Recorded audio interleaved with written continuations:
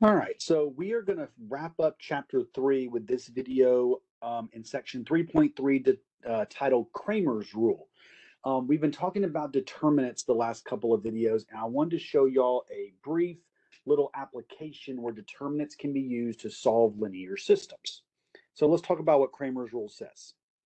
So Cramer's Rule says that if you let A be an invertible n by n matrix, then for any B that exists in the nth dimension, the unique solution of X for the matrix equation has entries given by the following formula.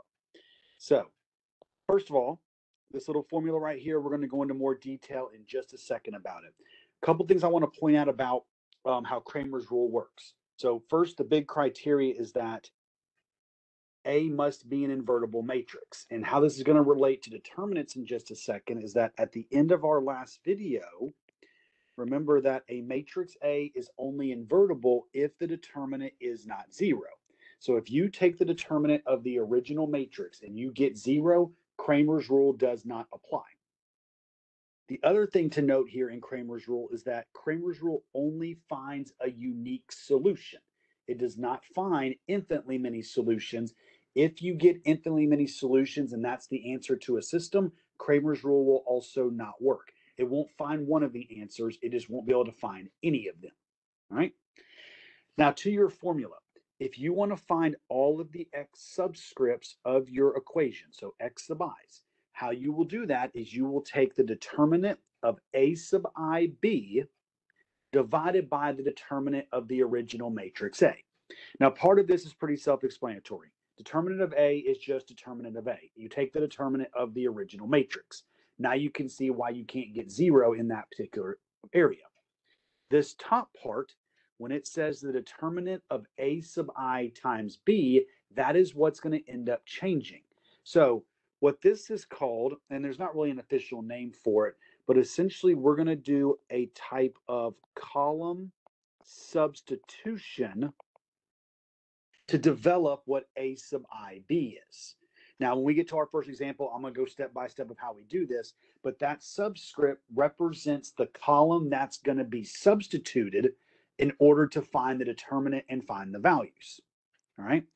The reason we cover this is that in some disciplines, and once again, all of y'all are probably in different disciplines as you watch this video, Cramer's rule is very popular in how you study the solutions of the matrix equation and how it's affected by changes in the entries of B.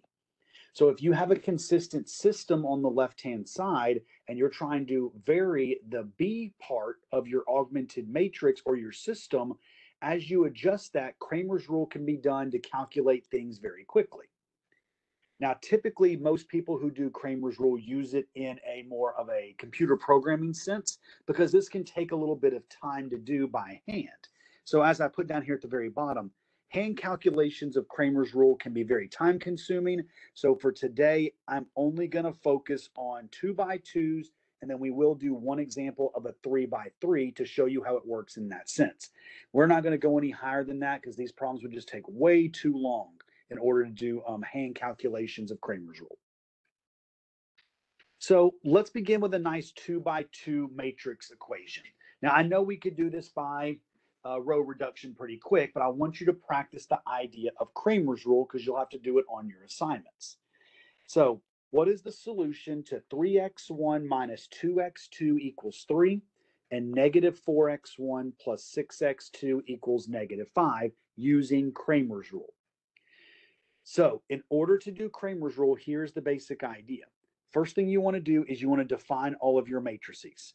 So in this case, we are going to define matrix A as your coefficient matrix like we've done since day one. That would be 3, negative 2, negative 4, 6. Then you're going to have to define a column substitution matrix for every letter you're trying to find. Now, since we're trying to solve for x1 and x2 here, you'll need two different matrices to do that. So the first thing I want to show you is how you define what we call A sub 1b. So this is your first column substitution matrix. And what this says is that since your subscript is 1, you're going to replace the first column of matrix A with the numbers that are on the right-hand side of your equations, which we call the B vector typically. So I'm going to let the first column now be 3, -5, and my second column of A doesn't change. So still -2, 6. And likewise, when we go to find our column substitution matrix A sub 2B, I'm going to replace the second column of the original matrix A with 3, -5, while the first column 3, -4 remains the same. Now, your formula that I gave you on the last slide says that x sub I, so every subscript of x, can be found by taking the determinant of A sub IB divided by the determinant of A.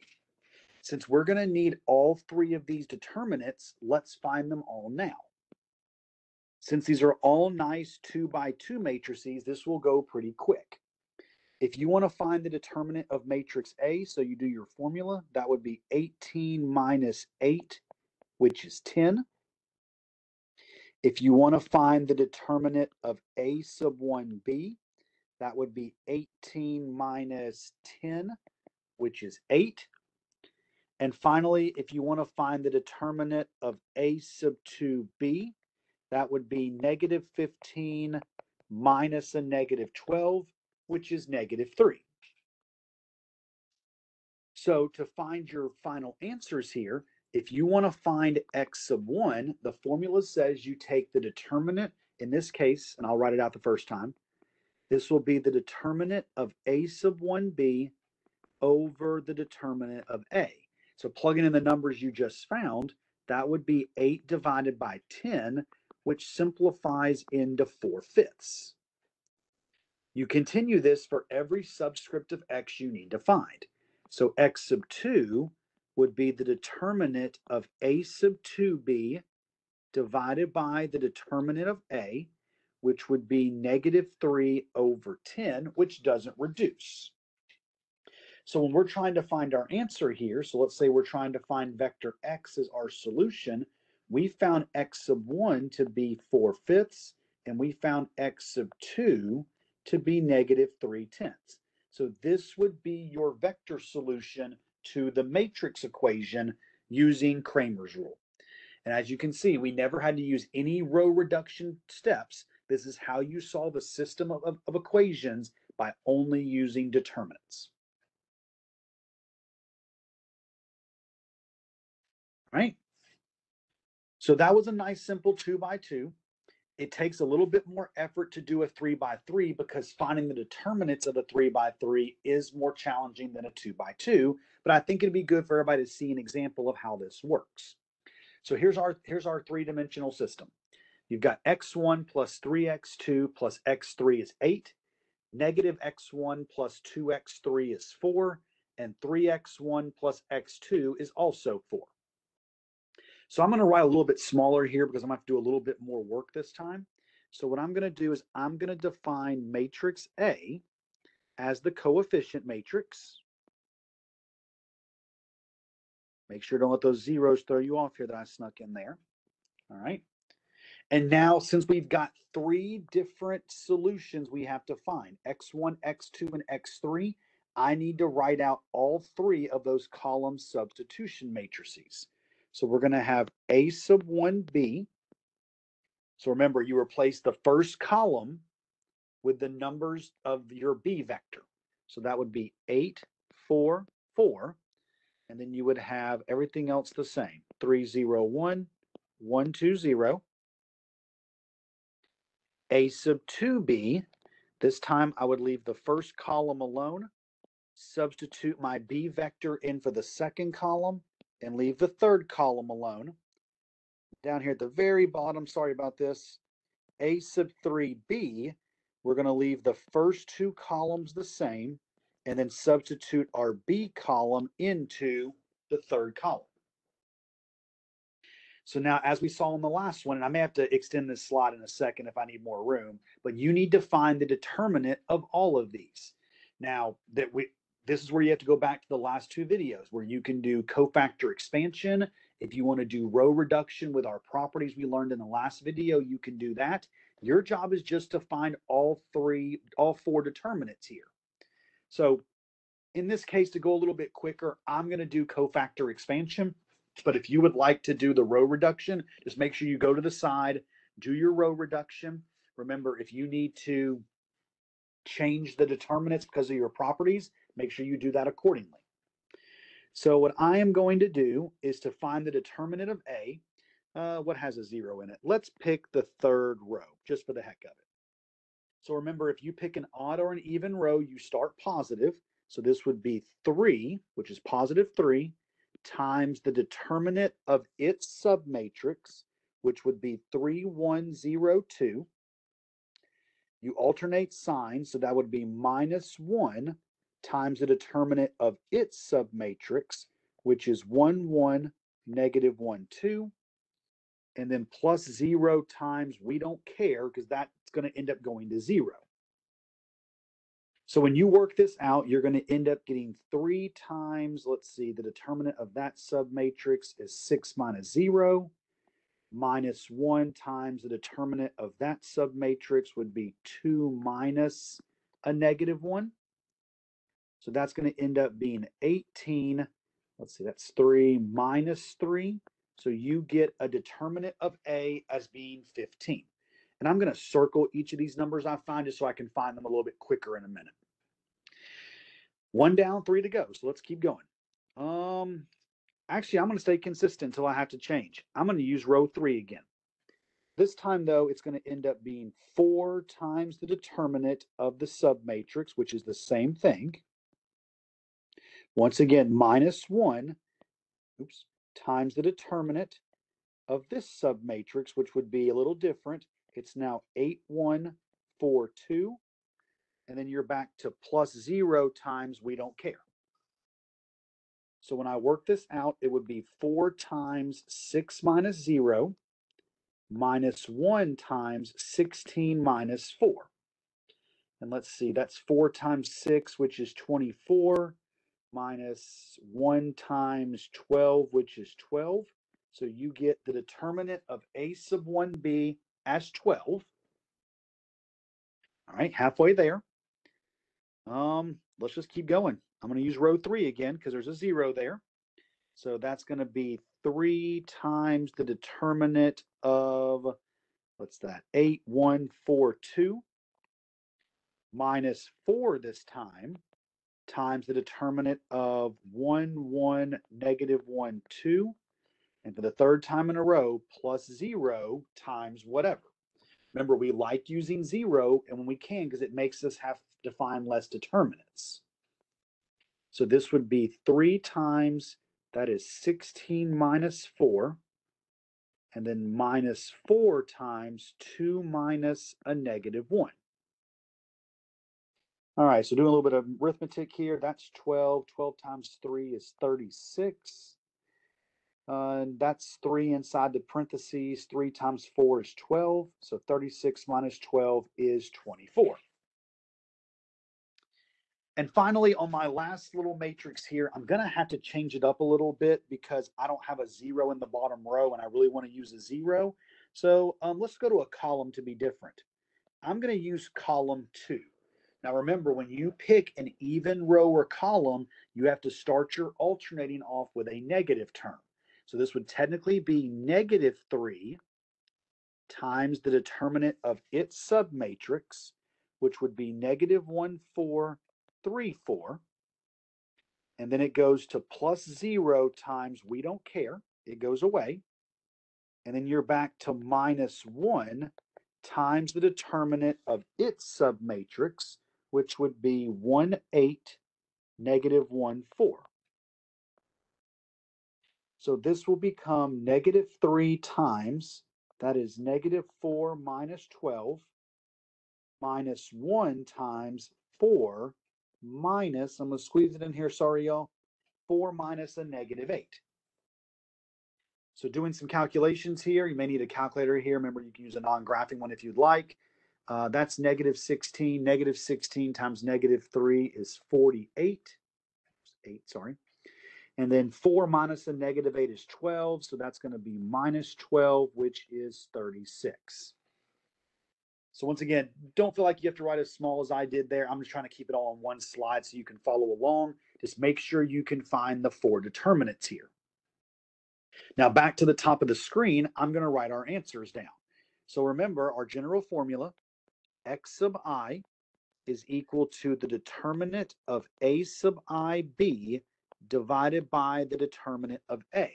So you're going to take the 3 determinants you found for a1 through a3b and divide them all by the original determinant of a, and we can get our numbers. So let's see. X sub 1 would come out to be 12 over 15, which does simplify into 4/5. X sub 2 is going to be 24 over 15, which those share a 3 in common, so that goes into 8/5.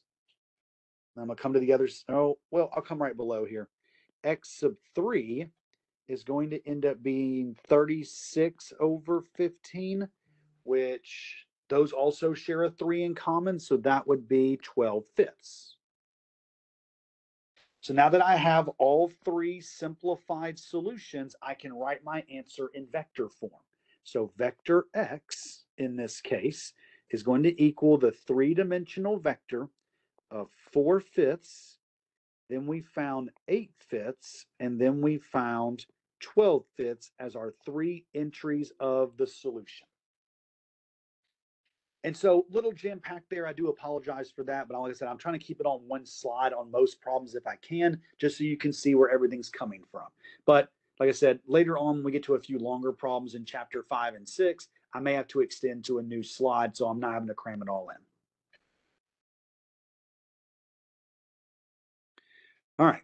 So now that we've seen 2 examples of Cramer's rule, an x1 and x2, so a 2x2 matrix, and now we're seeing 3x3s.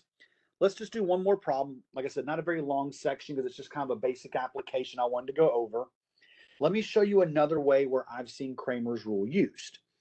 Instead of actually finding a specific solution, what if you're trying to describe the solution where you don't actually know the numeric value of all the parameters? So maybe something like this.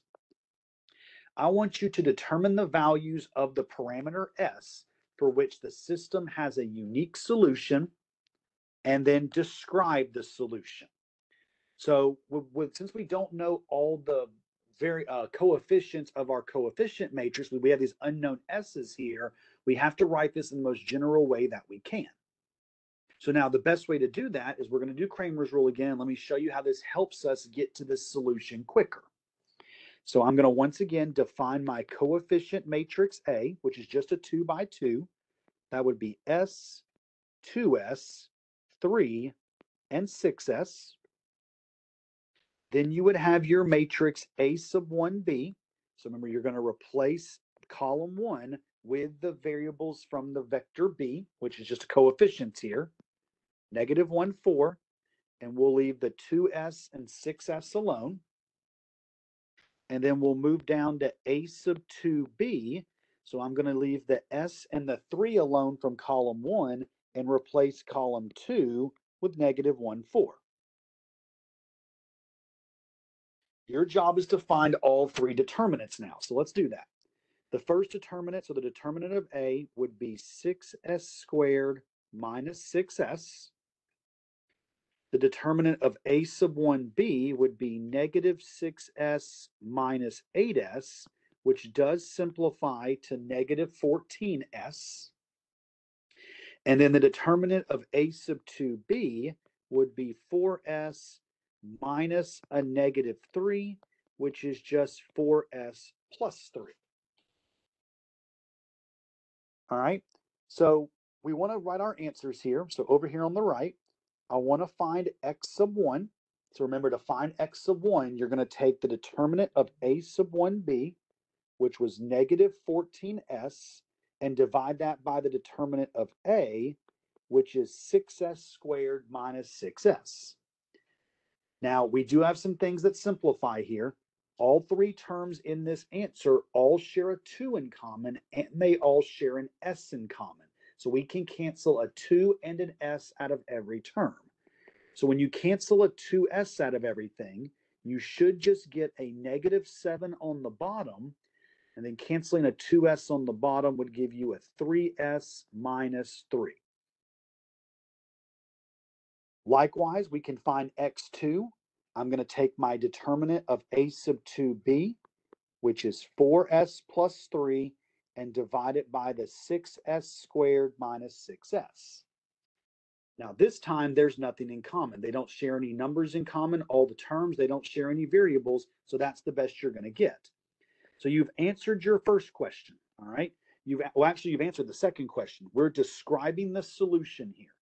So we can claim that vector S will always fit the form of -7 over 3s minus 3, and then 4s plus 3 over 6s squared minus 6s. Now, since s is a parameter and not a guaranteed number, you're going to have to go a step further and talk about what will make this unique. All right. So question 1 actually said, what values of x guarantee this to be a unique solution? As we've talked about before, if you look at your solutions here, the only problem you're going to have is that if the bottom of either one of these descriptions becomes 0, that's an issue. So you want to make sure that the bottom 2 terms do not become 0. So when we're trying to describe our parameter, I know 2 things have to be true. 3s minus 3 cannot be 0. And I also know that 6s squared minus 6s cannot be 0. So let's see what those descriptions give us. On the first one, if you add 3 to both sides and then divide by 3, we know that s cannot be 1. Okay, so there's one restriction. On the second equation, since it's quadratic, we have to factor. I'm going to take out the common 6s, which leaves an s minus 1 left over. And then if you set both of your factors equal to 0, or I guess in this case not equal to 0, you pick up 2 restrictions. S cannot be 0 from dividing by 6. And from the second one, you pick up the same restriction that we already knew from the first one. So putting this all together, if you wanted to tell somebody what are the values of S, which will give you a unique solution, you would answer that S can be any value you want it to be except for 0 and 1. So whatever these parameters represent, and that would be depending on how you modeled this system in this case, you could run this system for every single S parameter except the 0 parameter and the 1 parameter for whatever those represent. And so that's a way that we can do it using Cramer's rule. This would have been very difficult to do with row reduction because we don't know what S is and it's an unknown. So brief little video there, but I wanted to show you a couple of applications of where determinants can be used in systems, and I thought Cramer's rule would be a good illustration of that. So that ends my video for section 3.3, and that also ends the videos that we're going to cover in chapter 3. Starting with the next video, we're going to actually move into chapter 5, which chapter 5 is one of the big chapters in this class. We're going to talk a little bit about eigenvalues and eigenvectors and different ways that those show up in linear algebra.